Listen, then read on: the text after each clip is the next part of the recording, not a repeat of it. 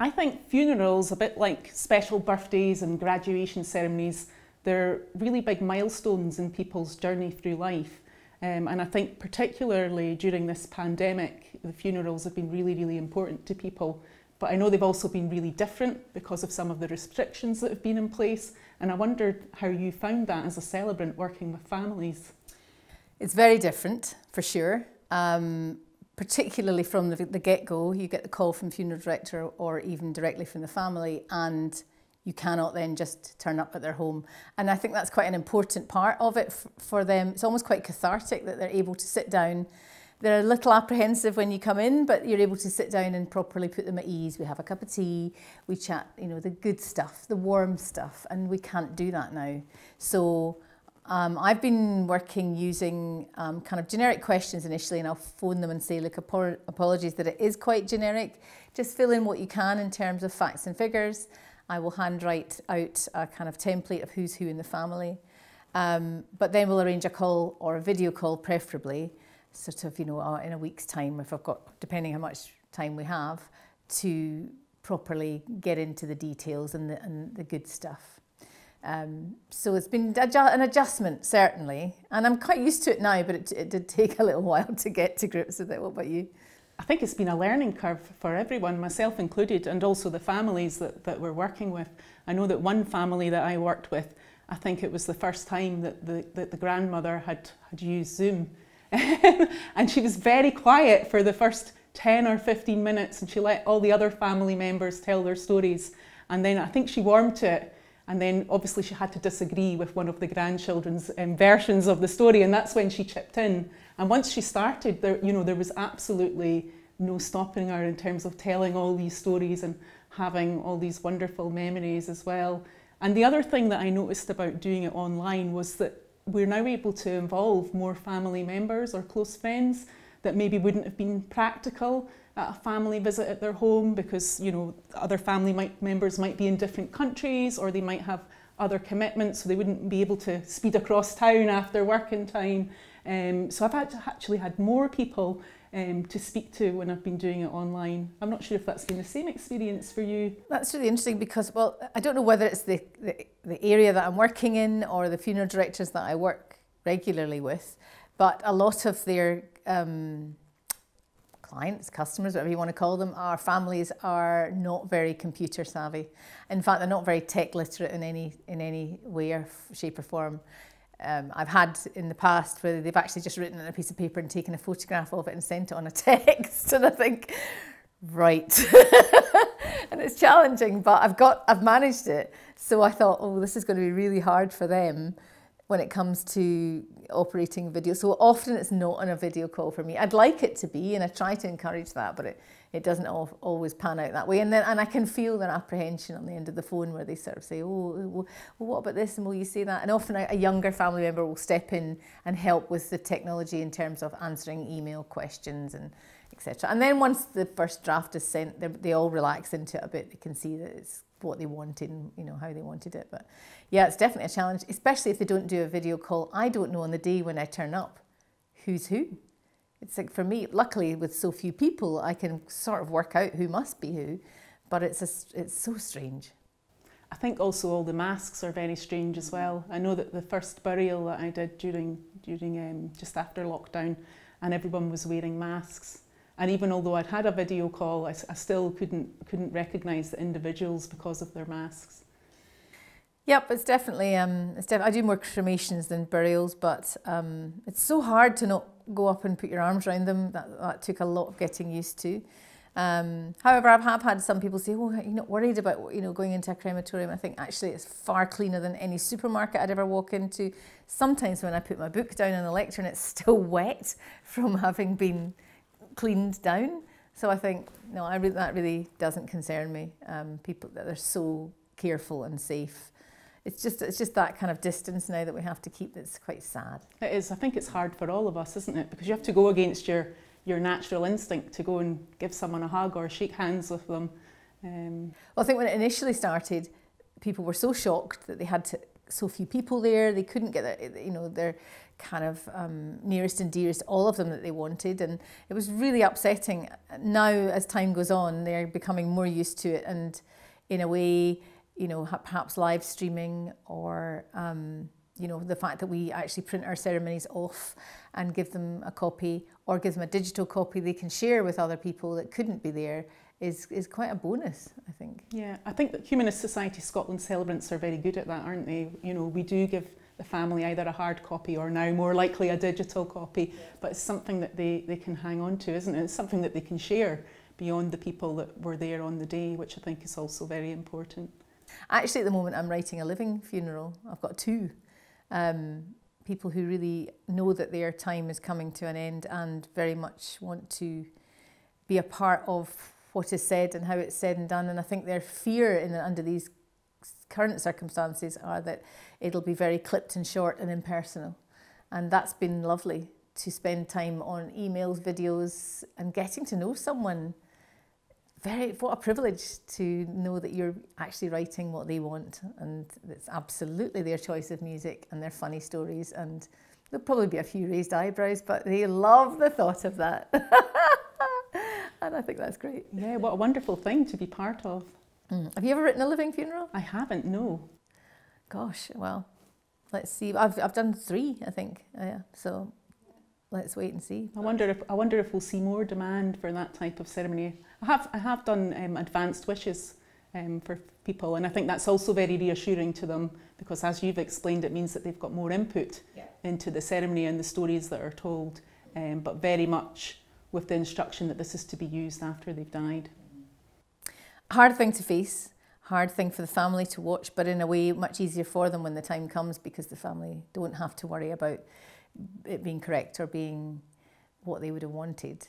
It's a hugely considerate thing to do, actually, to think that far ahead and to think about removing the burden on the family from making all of those decisions or having to rack their brains in the moment of that deep grief as well. But also very nice in that one of them, she specifically asked me to meet the family and let them read what we'd written together, and also to input their own stories in addition to that. So it did change, it evolved the script.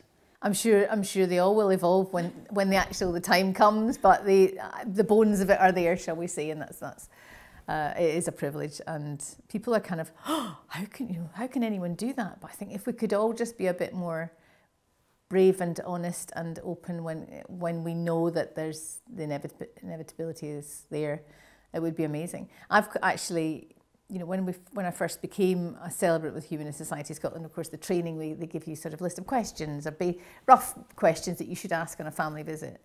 And often I have friends who've said, can I have a copy of these questions from my parents who are still alive? Because I know what's going to happen. I don't know this stuff, and I never ask them. And there's a way of finding out without feeling I'm sitting them down and interrogating them. But I think that's great. I've shared that list with quite a few people, and they've been so grateful for it, thinking, could be tight a long time before anything happens, but at least I got those questions in about where did you go to school, what kind of person were you, were you naughty, were you funny, did you hate school, did you love it, that kind of thing.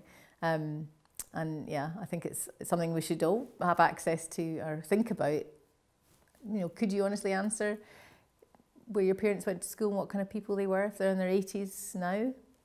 It's a really valuable exercise, and that reminiscence work is really therapeutic and fascinating as well, isn't it? So it's lovely to sit down and do that with your family.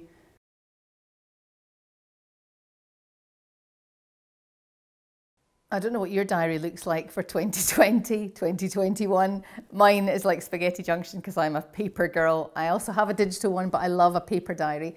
And the weddings have just been decimated with reschedule, reschedule, reschedule. How have you found it? Yeah, my spreadsheet was probably the equivalent of that, I think. And I would say that the majority of my couples all postponed because they had their hearts set on the big wedding, and they realised they weren't going to be able to do that. So a lot of them did postpone. But some of them did go small. And I think that was really nice as well. They had to uninvite guests from the big wedding in the big hotel, and then have a really nice, personal, meaningful ceremony with a small, select group of family in their back garden. And those wee weddings are really, really beautiful. They're pared back, but they're all about the couple and celebrating their love. And I think it's wonderful also to see that other couples are now using this as an opportunity, I think, to really embrace having a wee wedding and focusing on what's important. I actually think it's been a bit of a revelation for couples who have, like you say, they've rescheduled till next year, maybe early next year. Now they're realising, no, it's going to be a long time before you can have 100+ people anywhere. So, you know, they push back, and then suddenly they remember why they're doing it. And actually, this is just about getting married, or perhaps they have a terminally ill parent or very elderly guests that they would love to be part of it. And actually, the whole point is who's there, not the party, not the drinks, the party. That can all happen way down the line. It doesn't matter. So those, I'm now seeing a sudden flurry of weddings all rushing in before the end of the year. I'm thinking, what? And that's great, because they're suddenly thinking this is the most important thing is we get married, and let's not worry about the rest of the stuff. That can all be sorted later on. And when they do the small weddings, without fail, they've all said, I'm so glad we did it this way. The pressure was off, the nerves were cut back, it was so much more relaxed. They weren't worrying about seating and feeding 100 people. They weren't worried about this cake on a swing. Yes, I've had a cake on a swing. You know, all the other stuff that comes with weddings, which is lovely if that's what you're into. But actually, secretly, I think I'm now preferring the wee weddings and the you know, kind of intimacy of that and the importance of that. And it's also taken the pressure off a lot, saying, oh God, all these people we thought we'd have to invite, and he didn't want to, and I did, and or she didn't want to, and suddenly they're going, oh, sorry, can't have you. So yeah, I've found it quite an epiphany. That's the word I can use. I've found it really eye-opening and brings it all back down to reality. It's lovely. And you're right, the new bookings are wee weddings from the outset, aren't they? And more people choosing to elope as well, I've noticed as well. And there's some really lovely creative things people are doing with their vows and their symbolic gestures as well. I know there was this restriction where we weren't allowed to include food and drink in the ceremony. So I had one couple where they had a quaich that had been gifted by the father of the groom, engraved with a bottle of whiskey. And they both held the quaich during their ceremony, and we talked about it. And the photographer captured a wonderful picture of the couple with their reflection in the base of the silver quaich as well, and they were going to share a drink from it after the ceremony. So that was lovely. And hand fasting, a revelation to me as well, because I've always done the hand fasting, or I've invited family members to come up and be involved in it. And of course, none of that was possible under the restrictions, unless the family member happened to be from the same household. So I learned a new hand fasting that the couple could do themselves. And it was great just to see the couple do it independently. It was your heart in your mouth. Was your heart in your mouth thing? So far it's not failed. I'm going to ask you for some tips afterwards then on how to do that, because that scares the life out of me.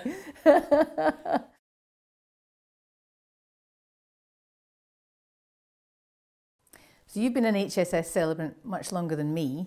However, when I started, my plan originally was weddings. I wasn't thinking about funerals or baby namings or any of these things. I met someone on holiday who was working as a celebrant abroad. I thought, what a lovely thing to do. I looked into it and of course realised at that time the training was funerals first, weddings, or namings second, weddings third. So I did all of them thinking, well, if I'm going to do this job, let's do the whole thing. However, what I didn't really ever see was what was behind all of that and the support that I would have from my fellow celebrants. It's essentially quite an individual job, but the huge wealth of knowledge, experience, humour, tips and advice have just blown me away. These guys are great. You're right, it can be a very solitary job, and that's why actually the celebrant community is so important. Because you've got that community there if you need to offload about something. You've also got that knowledge and expertise. You know, if you need a poem that would be suitable for someone that was a great walker or a great fisherman, or that loved science and engineering, you can always tap into that bank of knowledge, and undoubtedly you will get some fantastic suggestions.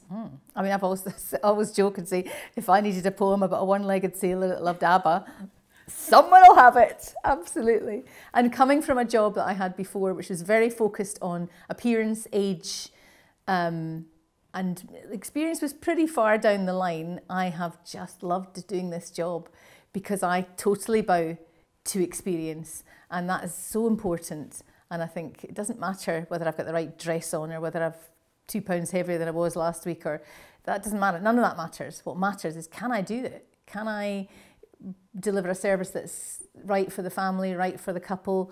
And I'm so delighted to really kind of see that it's kind of restored my faith in humanity a bit, because these more experienced celebrants, I could not have done it without them. Absolutely not. And we know that our colleagues have got our back as well in case of an emergency. And the Humanist Society Scotland promise is just worth so much, I think, both for the families and couples that we work with, but also for ourselves. And I know that only on one occasion, fortunately, that I've had to call that in and get another celebrant to step in for me. And it, you know, that meant so much to me and was so important to the wedding couple that it affected as well.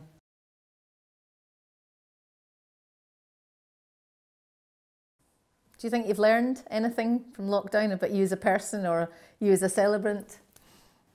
I think there's just really that importance of reaching out to your friends and family. It's even more important now. And I feel it really for my parents, because they're quite elderly and they would be in a shielding category as well, and how isolating it is for them. Even although they're only a mile from my house, I still can't go in and spend time with them.